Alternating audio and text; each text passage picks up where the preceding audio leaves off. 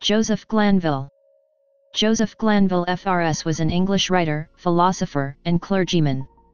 Not himself a scientist, he has been called the most skillful apologist of the virtuosi, or in other words the leading propagandist for the approach of the English natural philosophers of the later 17th century. In 1661 he predicted the time will come, when making use of magnetic waves that permeate the ether, we shall communicate with. He was raised in a strict Puritan household, and educated at Oxford University, where he graduated BA from Exeter College in 1655, MA from Lincoln College in 1658. Glanvill was made Vicar of Frome in 1662, and was a Fellow of the Royal Society in 1664. He was rector of the Abbey Church at Bath from 1666 to 1680, and prebendary of Worcester in 1678. He was a latitudinarian thinker. Latitudinarians generally respected the Cambridge Platonists, and Glanvill was friendly with and much influenced by Henry More, a leader in that group where Glanvill was a follower. It was Glanvill's style to seek out a middle way on contemporary philosophical issues. His writings display a variety of beliefs that may appear contradictory. There is discussion of Glanvill's thought and method in Basil Wiley's 17th century background. He was the author of The Vanity of Dogmatizing, which attacked scholasticism and religious persecution. It was a plea for religious toleration, the scientific method, and freedom of thought. It also contained a tale that became the material for Matthew Arnold's Victorian poem The Scholar Gypsy. Glanvill was at first a Cartesian, but shifted his ground a little, engaging with skepticism and proposing a modification in Sepsis Scientifica, a revision and expansion of The Vanity of Dogmatizing. It started with an explicit address to the Royal Society. The Society responded by electing him as Fellow. He continued in a role of spokesman for his type of limited skeptical approach, and the Society's production of useful knowledge. As part of his program, he argued for a plain use of language, undistorted as to definitions and reliance on metaphor. He also advocated with essay concerning preaching simple speech, rather than bluntness, in preaching, as Robert South did, with hits at nonconformist sermons. He was quite aware that the term plain takes a great deal of unpacking. In essays on several important subjects in philosophy and religion he wrote a significant essay The Agreement of Reason and Religion, aimed at least in part at nonconformism. Reason, in Glanvill's view, was incompatible with being a dissenter. In Antifanatical Religion and Free Philosophy, another essay from the volume, he attacked the whole tradition of imaginative illumination in religion, going back to William Perkins, as founded on the denigration of reason.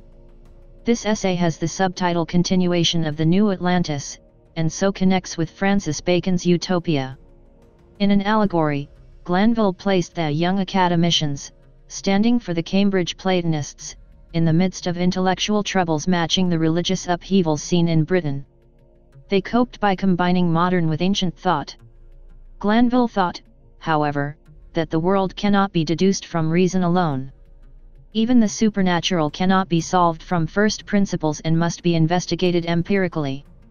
As a result, Glanvill attempted to investigate supposed supernatural incidents through interviews and examination of the scene of the events. He is known also for Sadducismus Triumphatus. This enlargement of his blow at modern Sadducism was published after Glanvill's death by Henry More. The work decried skepticism about the existence and supernatural power of witchcraft and contained a collection of 17th-century folklore about witches, including one of the earliest descriptions of a witch bottle. It developed as a compendium from philosophical considerations touching the being of witches and witchcraft, addressed to Robert Hunt, a justice of the peace active from the 1650s against witches in Somerset. The 1668 version A blow at modern Sadducism promoted the view that the judicial procedures such as Hunt's court offered should be taken as adequate tests of evidence, because to argue otherwise was to undermine society at its legal roots. His biographer Ferris Greensled attributed Glanvill's interest in the topic to a house party in February 1665 at Ragley Hall, home of Lady Anne Conway, where other guests were Moore, Francis van Helmont, and Valentine Griatrax. In the matter of the drummer of Tidworth, a report of poltergeist-type activity from 1662 to 3, Moore and Glanvill had in fact already corresponded about it in 1663. Seducismus Triumphatus deeply influenced Cotton Mather's Wonders of the Invisible World, written to justify the Salem witch trials in the following year. It was also taken as a target when Francis Hutchinson set down an historical essay concerning witchcraft. Both books made much of reports from Sweden, and included by Glanvill as editor, which had experienced a moral panic about witchcraft after 1668.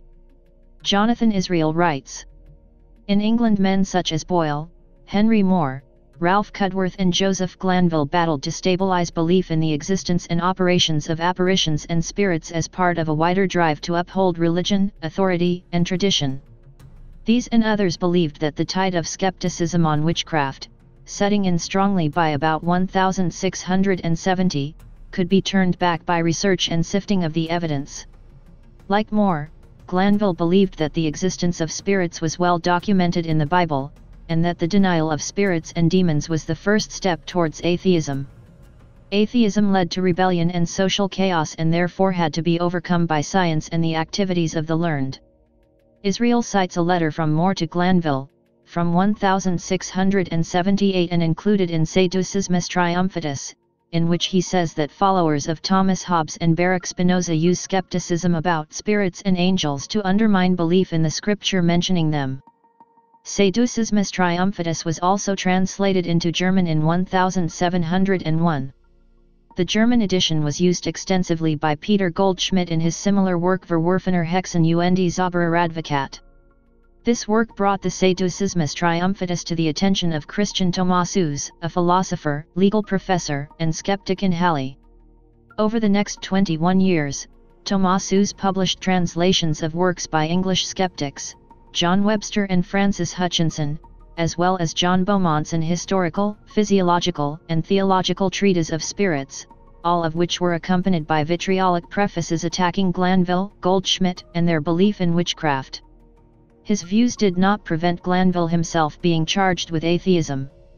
This happened after he engaged in a controversy with Robert Cross, over the continuing value of the work of Aristotle, the classical exponent of the Middle Way.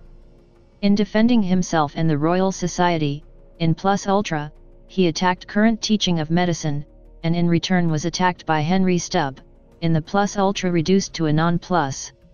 His views on Aristotle also led to an attack by Thomas White, the Catholic priest known as Blacklow.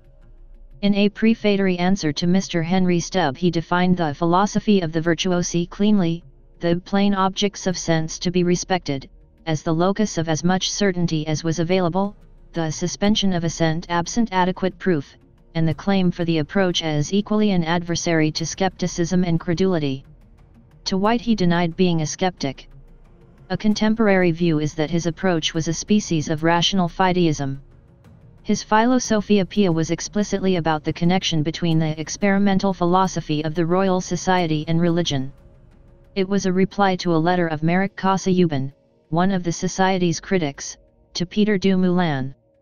He used it to cast doubt on the roots of enthusiasm, one of his main targets amongst the nonconformists.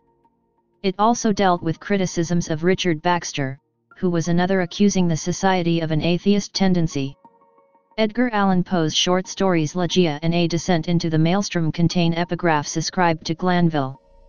Aleister Crowley's book Diary of a Drug Fiend opens with a direct quotation from Glanvill. Some sections of Shirley Jackson's short story collection The Lottery and Other Stories open with quotations from Glanvill's Saggicismus Triumphatus.